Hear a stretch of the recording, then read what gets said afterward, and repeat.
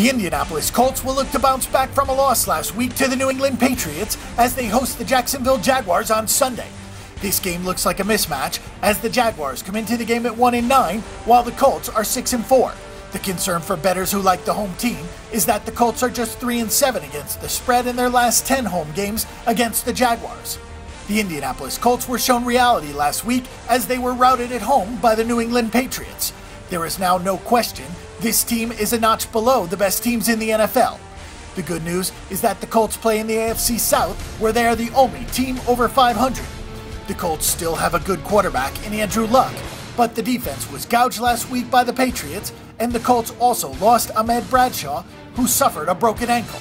This could be a dangerous game for Indy if they have another letdown after last week's big game against New England. The Jacksonville Jaguars are the second worst team in the NFL, behind only the winless Oakland Raiders. You can make a case that they're actually worse, as at least the Raiders are 5-5 against the spread, while the Jaguars are just 2-7-1.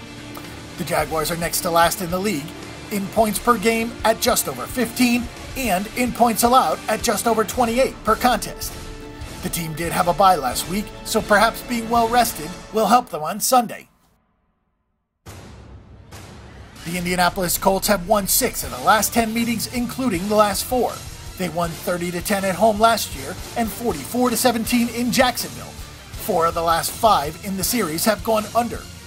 The Colts have also won 6 of the last 10 at home in this series, but they are just 3-7 against the spread in those 10 games. The last 3 meetings at Indianapolis have gone under.